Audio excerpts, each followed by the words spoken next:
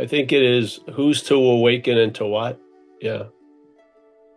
Now, can we just, do you believe what you are is confused about what it is? But there is confusion about what it is, yes? But it would seem to be obvious it's not coming from what it is. Yeah? So what it is must be looking at what it is from another point of view. Let's say what it ain't. And so from what it ain't what it is. Yeah? Because it's a very big topic of arrival or goal, or it's like the the spiritual Olympics are based on finding what you are, yeah, and having it stabilize. But where does everything start from in time? It starts with what we're not, yeah? So wouldn't it make sense that if you're taking the given that they say is the given in non-duality, which is being ourselves reality, then maybe just be open to sense what doesn't believe that, yeah? What is it that's trying to attain reality? It mustn't take itself to be reality. Well, why the hell would it want to attain reality? So, does it feel like you're a person? Is there a sense of being an individual with private thoughts and private feelings, and may do something that you wouldn't do and may not do something that you would do? Isn't that the starting point in time? We start in time, there's a prejudice already of being what you're not. Yeah. So there's a strong sense of what we're not being what we are. Obviously. Yeah. To the point where the sense of being what we are doesn't seem to get through, so to speak. And then we're left with the only possibility when, after whatever happens, you get a vague sense that there could be more or something else is going on. And yet every ship would be launched from that harbor, that port, yeah? The port of what you're not. So in a weird way, every journey that you go on to find out the truth is a journey that reinforces that you're not the truth, yeah? So after being confronted with this all these years and years of trying to arrive at some place and seemingly always failing, and even if you do arrive, you seem to be evicted pretty quickly, yeah? That maybe there's another way of looking at it, not looking at it as I failed once again and that I have to do more, or it's got to be clearer or better or more purified or whatever. You must have exhausted that card, yeah? I mean, you've played that card so many times. It's not a winning hand, yeah? So recognizing there's a confirmation bias that we're starting as the thing, and in the view of non-duality, the thing is a non-existent thing, yeah? From our view, the thing is an existent thing, and it's the thing that's conscious, not a consciousness of a thing, a non-existent thing, but a conscious thing, yeah? So that's the established point, not what you are. In this little time and space capsule, what you're not is more established than what you are. Yeah. And the only way many of us could entertain what you are was as what we're not.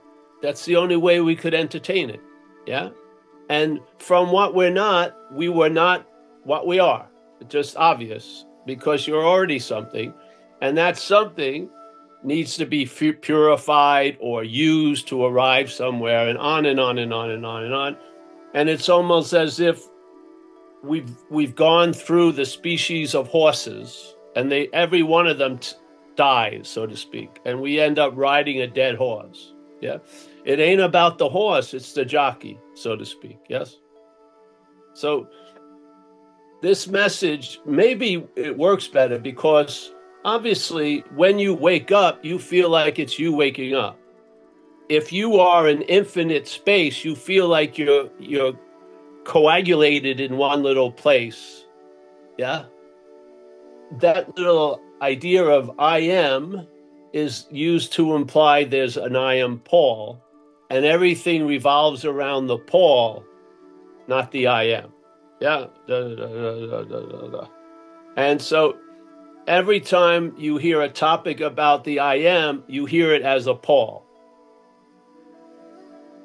Yeah. And it seems like Paul has to be convinced of something before anything becomes possible. Non-duality, the way I see it, is a negation of that premise, yeah, of what we're not. So Ramanowitz said this important, I think, very important, in different ways. And if you read a number of people's, writing down his teaching, this would be in all of them. So it's an important part where he says there's a presupposing of a non-existent thing. Yeah. Let's just say the thing. We won't give any meaning to it yet. The thing. Yeah. Thing here. His view would have been there's a presupposing of a non-existent thing. And what's being presupposed doesn't change the fact that this is a non-existent thing. What's being presupposed in time is that the non-existent thing is an existent thing. Yeah. No, so what? No big deal. Mix a little mix of non-existent, existent. How can you go that wrong? Yeah. And now figure it out later. But you won't figure it out later because every later is going to be entertained as the non-existent thing taken to be an existent thing. Yeah, this is the dilemma. So every wanting to get out of it is reinforcing the idea you're in it. Yeah. And it happens so fast, there's not a process that is, I feel, that's available in this time to get before that process. So the process of the head claiming the non-existent thing to be an existent thing, I believe, is the quickest process there is in time. Yeah. And I humbly believe that what comes after that process cannot infect that process.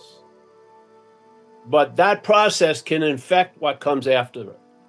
So when you are in another process trying to get out of the original process, what it turns that process to get out of it is into a condition of called self can't get out of self.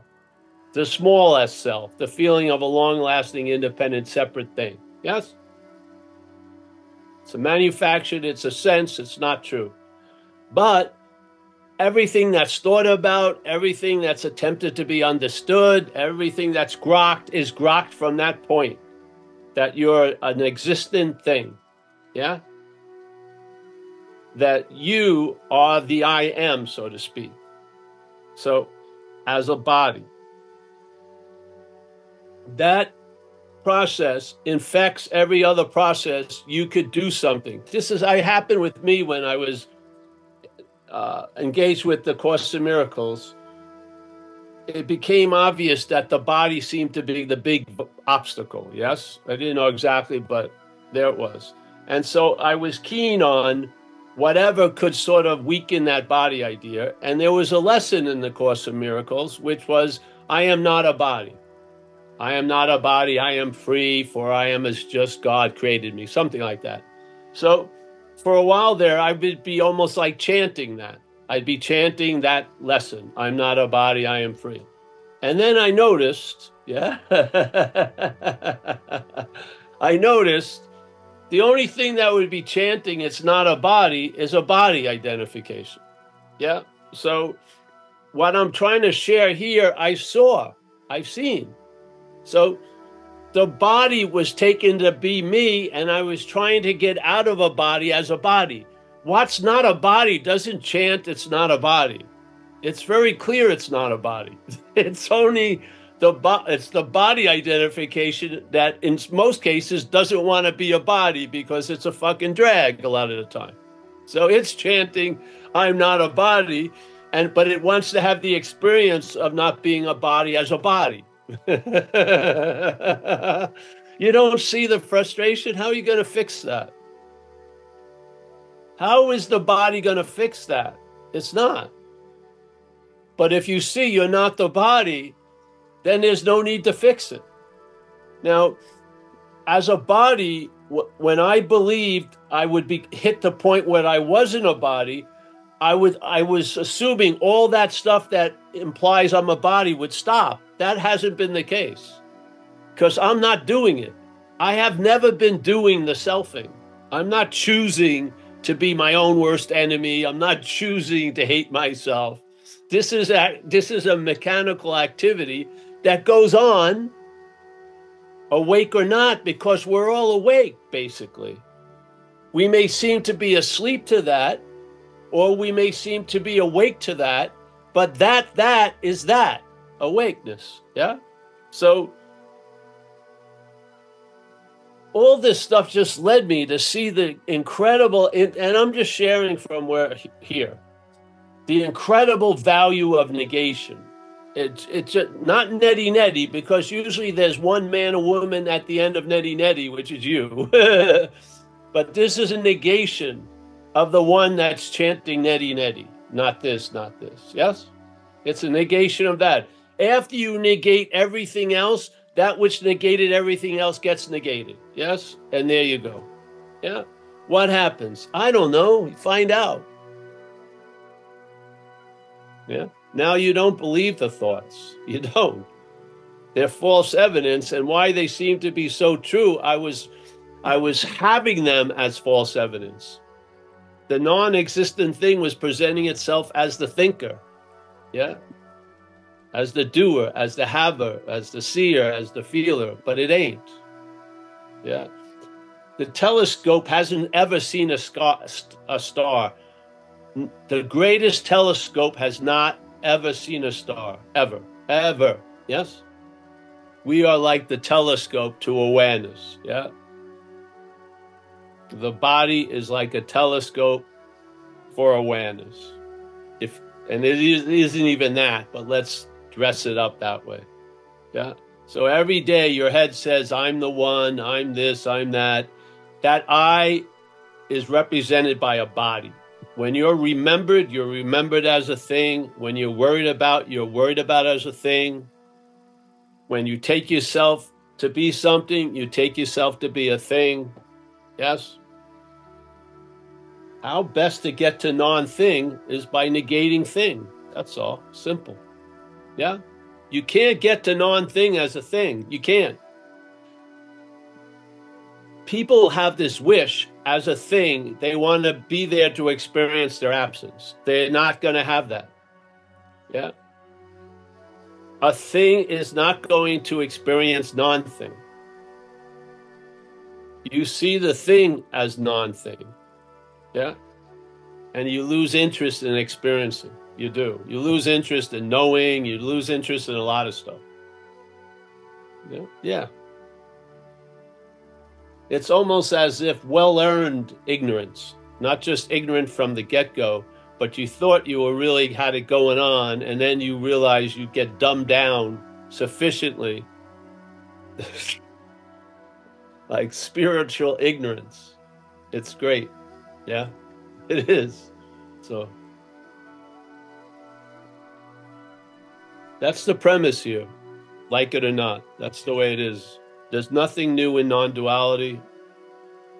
Yeah. Thank God it's like not 40. It's only not 2.